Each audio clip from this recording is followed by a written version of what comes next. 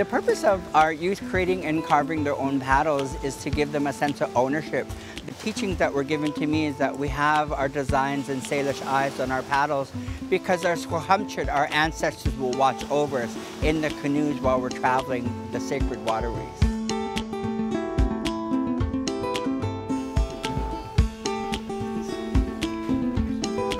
Always start with the lightest color first.